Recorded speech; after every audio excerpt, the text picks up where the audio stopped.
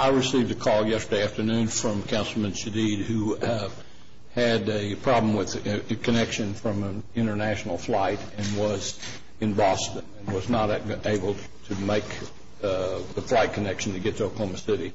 At that time, he told me that there was the only way he'd get to Oklahoma City was to expend $4,000 and drive at night back from Dallas. And he very much wanted to be here when we did this. I told him that I would advance. I told him I would advance his request for a continuance.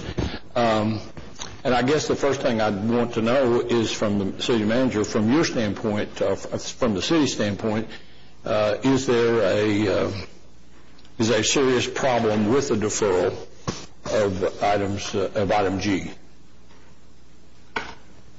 Well, we discussed one at the convention center yesterday, right, we did. Onto the program, we're looking for direction to go forward with it, and so that's an item out there.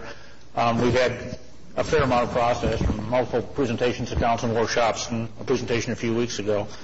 It's a 10-year program on this. We're anxious to get going on it.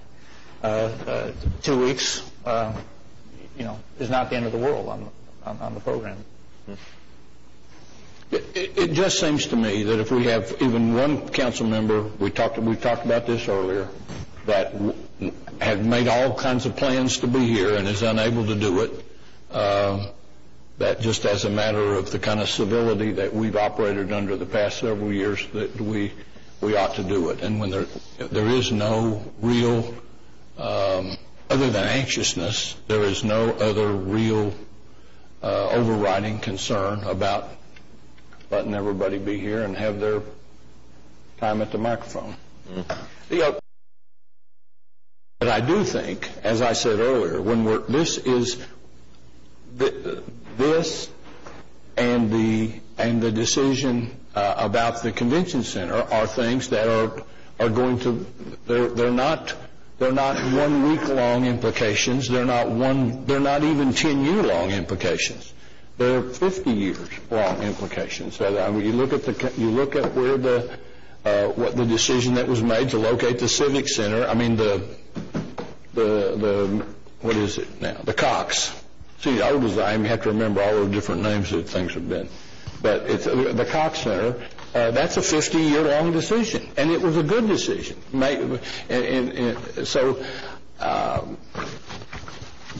I'm not as concerned that we enter some kind of a slippery slope with regard to continuances, because I think all of us would resist continuances just for the purpose of delay.